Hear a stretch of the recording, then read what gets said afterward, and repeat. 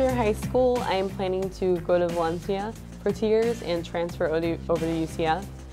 Right now I'm in the middle between a nursing major and a business major. They both pique my interest, so I'm thinking why not go for both of them.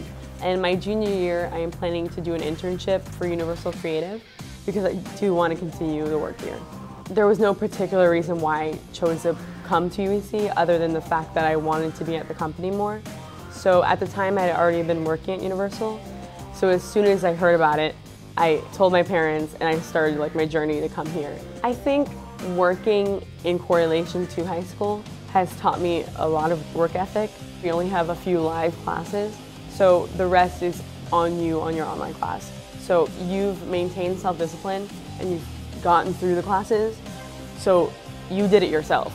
Jobs are serious about their employees. So if you're unable to fulfill what they need of you, you could easily be fired. What's so great about the school is that you are, in a way, forced to learn those things.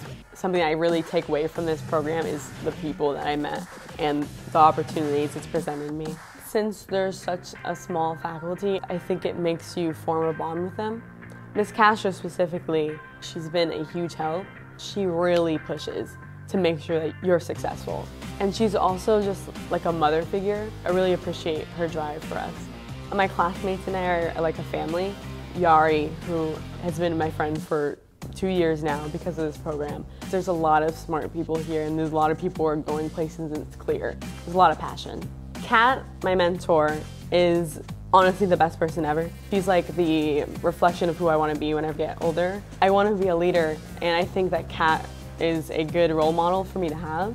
And I just wouldn't have met the amazing people that I have if it hadn't been for this school. My dad is extremely proud of the accomplishments I made this year, from giving the speech at this building's grand opening, to being on the Sentinel, to having my lunch with the COO of Universal. I think I respect when people say that I'm mature for my age, because the last thing I want is to have all these opportunities and seen as somebody who doesn't deserve it.